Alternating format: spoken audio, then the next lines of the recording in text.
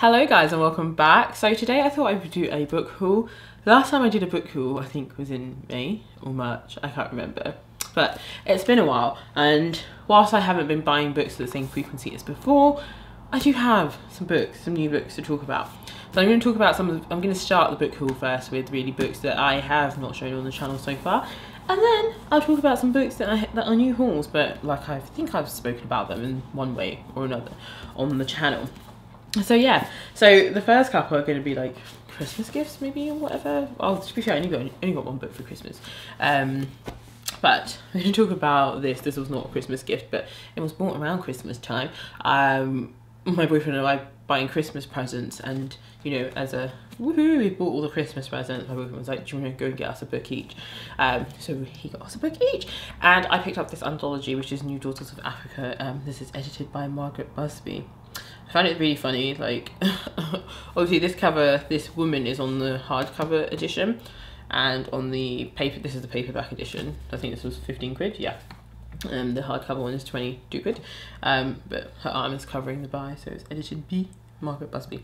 But anyway, this contains short stories, I think, yes, by loads of black women from Africa. I actually could be wrong, it could just be loads of women from Africa. So don't quote me on the fact that they are black.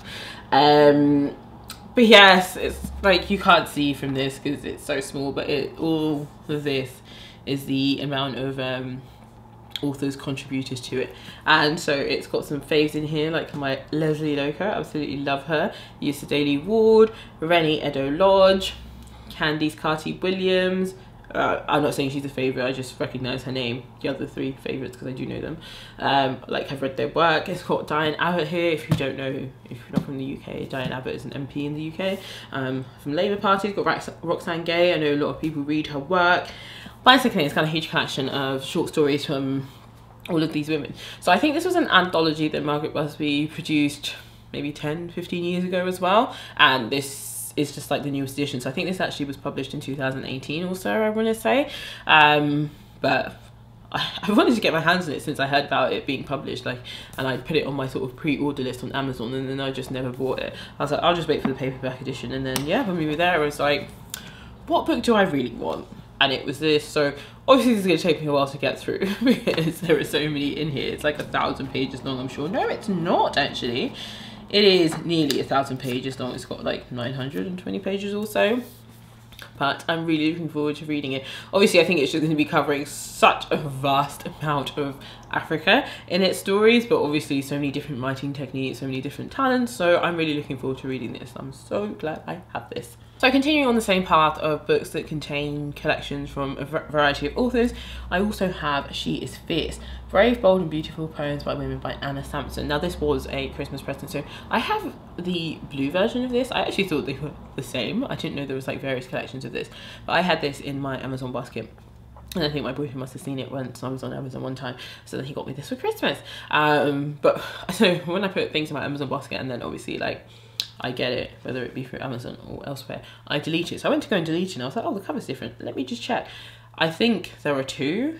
I think this one came out in 2018 or maybe 2019, and no, sorry, they both came out in 2020.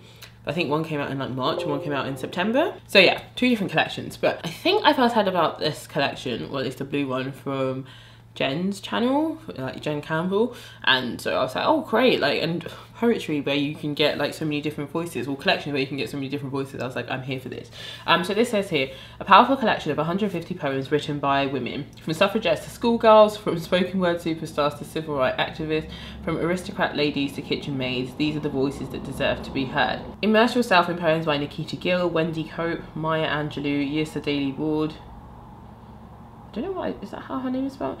Carol Ann Duffy, Grace Nichols, Liz Berry, Jackie Kay, Holly McNish, Imitiaz Dahaka, Ellen Dunmore, Mary Oliver and Dorothy Parker, to name but a few.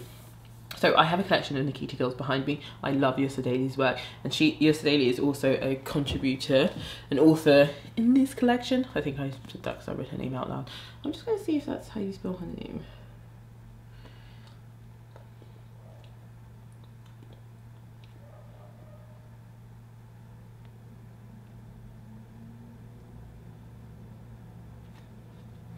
Okay, I'm not going mad. On the back of this, her name is spelled wrong, as in like her name is YRSA, and it's spelled YSRA. I wasn't going mad, but anyway, I think that's how you spell it. This is really weird. And I have a chapbook by Liz Berry, it's called The Republic of Motherhood, that I absolutely loved. Jackie Kay, she's a renowned Scottish poet. Holly Whitnish, I've seen her live, I really love her. And loads more. Dorothy Parker, I know she wrote a poem, I'm sure, that is quoted in Girl Interrupted. But anyway, loads of poems in here, so I'm so excited to read this. And just, yeah, get a range of works from various poets, and then I can pick up their works hopefully during the course of this year. So a book that I bought myself, which was probably around November, but it kind of was like a sort of Christmas present to myself, is The Shapeless Unease, A Year of Not Sleeping by Samantha Harvey. I had another booktuber talking about this and it sounded great. This is a non-fiction title talking about insomnia. So it says here, Samantha Harvey's insomnia arrives seemingly from nowhere. For a year, she has spent her nights chasing sleep that rarely comes. She's tried everything to appease it, nothing is helping. What happens when one of the basic human needs goes unmet? For Samantha Harvey, extreme sleep deprivation resulted in raw clarity about life itself. Original and profound, The Shapeless Unease is a startling, insightful exploration of memory, writing and influence, death and grief, and the will to survive. Also, how stunning is this cover? I don't think the paperback edition is out until later in January. I'm filming this like a bit earlier than when it comes out. I assume it will come out then. It might be pushed back, who knows. But love this. I think the paperback version is actually going to be exactly the same, but it's always nice to have a hardcover book. There's nothing underneath it, it just looks like this. But yes, no, I'm really looking forward to this. Insomnia is something I used to struggle with quite a lot, especially as a teenager, and I do like frequently or infrequently, it depends how you look at it, suffer with it as well. But at present, none of those issues plague me, just simply because I'm on medication that helps me sleep. But I am very much looking forward to reading this, so yeah, I can't wait. It's actually, I don't think I've ever read anything that tackles insomnia. I've read stuff to do with sleep, like Matthew Walker's Why We Sleep, but nothing that deals with a memoir that's sort of based around that. And honestly, not being able to sleep is hell. Like, so I don't know how I'm going to feel reading this, if I'm going to feel like it evokes a lot of emotions and sad emotions, but I'm really looking forward to it. So another book is The Family Upstairs by Lisa Jewell. This was actually lent to me, so I'm not keeping it. But I've been reading a lot of thrillers lately, so probably by the time this goes up, I will have read this. But I'm really excited. I've heard that this is actually a bit more than just a thriller, like it's got more plot to it than just, you know, what happens next. So yeah, so The Family Upstairs, one house, two families, three bodies. Be careful who you let in. In a large house in London's fashionable Chelsea, a baby is awake in her cot, well fed and cared for. She is happily waiting for someone to pick her up. In the kitchen lie three decomposing corpses. Close to them is a hastily scrawled note. They've been dead for several days. Who has been looking after the baby and where did they go? So it sounds insightful, and I'm glad that actually to hear that there's more of a plot than just what is, like, who has been looking after the baby, that there's more. It's been beefed up a little bit, because I think one of the things that I've been finding with thrillers is beyond the story of turning the pages to find out what's next. A lot of them, one, aren't very well written, and two, don't have anything else to them. It's just that thrill aspect, the anticipation, the anxiety of like what's going to happen next. So I'm interested in this, and I know Lisa Jewell is quite well known for her thrillers. Like, I think this is like her field, her genre, and she has a lot of books, so she's quite a prolific writer in this area. So next I'm going to move on to talk about some books that you guys will have seen me talk about here or there in some way, shape or form, but they're just like new books that have either been hauled to me, like either I have bought them, they have been lent to me, or I don't know, we'll discuss as I go through. The next book is Physical by Andrew McMillan. This is actually a poetry collection, and I have spoke about this, especially when I talked about my reads that I read in 2020, my LGBTQ plus reads that I read for Pride Month. And this is just a wonderful poetry collection. I think Andrew is from Yorkshire. I think I always fuck this up when I try and say it, but yes, he's from South Yorkshire. And this collection is so nice. It's just really intimate. It's about the male body, it's about male relationships, it's about navigating your life as a gay man, and it's just so raw and intimate. I really enjoyed this collection. By far one of the favourite poetry collections that I read in 2020, and anything he writes I will pick up. So yes, definitely, if you love a lover of poetry, would recommend this. I'm specifically interested in poetry based around LGBTQ+, I would definitely recommend this. Another book that I purchased for myself last year was I'm Telling You the Truth But I'm Lying by Bassey Ikpe. This is a collection of personal essays. So it says here, in this remarkable memoir in essays, Bassey Ikpe explores her life as a Nigerian-American immigrant, a black woman, a slam poet, a mother, a daughter, and artist through the lens of her mental health and diagnosis of bipolar 2 and anxiety. I think it's really rare actually that you see people talking about bipolar 2, especially black women. So this was really interesting and really insightful to sort of learn about her life and sort of how, I guess, she navigated her life and then that diagnosis and things like that. And it was a really great memoir. I'll talk about another memoir that I read that was an essay form as well. I don't know if it's because I knew, like, going into this was a collection of essays that actually, whilst it wasn't very linear, it was still very easy to read. I found the way she spoke about her life, all different things that were happening, and just sort of really drawing the reader's attention to the sort of numbness or lack of clarity she had around her feelings was excellent. Like, she's a really good writer, like a sharp writer. I'd be interested to see what her fiction work is like, if she's interested in writing fiction. But I thought she did a really good job of conveying to the reader her confusion and just, yeah, her lack of interest in life and her lack of interest in certain things as they were unfolding, and really huge things, and sort of just, yeah, going from, I guess, one extreme to another. Another poetry collection is Aphrodite Made Me Do It by Tristan Mathieu. So I spoke about this already in my sort of 2020 reading goals and poetry, so I won't talk about my thoughts on it too much. But this is a poetry collection where Trista basically reimagines Aphrodite and the things that she would say, I guess, about society now. There are also some personal poems from Trista, but there are also some pictures in this. So it's a well-rounded book, I would say. I mean, you get everything in here. It says here, she takes an imaginative approach to self-care with her new collection, Aphrodite Made Me Do It. In this feminist retelling, she uses mythology of the goddess alongside poetry and art to weave a common thread through the past and present. If you let her, by the end of this book, Aphrodite will make you believe in the possibility of your own healing.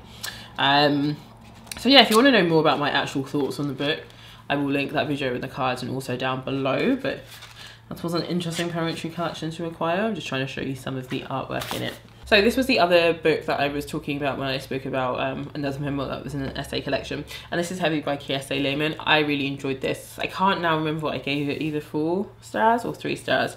I kind of forgot that this was told in essay format, and I think the reason I forgot that is because actually a lot of this feels quite linear, and then towards the end it's not. So then I was a bit like, why is this story like not unfolding in like, sorry, like, a lot of it feels chronological. Why is this not unfolding in a chronological way? And then I realized actually these are all single essays, but I feel like a lot of the essays just pick up exactly where the last one left off. So it's a bit like, But anyway, I bought myself this along with the Shapeless Unease. They were sort of my sort of gift to myself around like November time.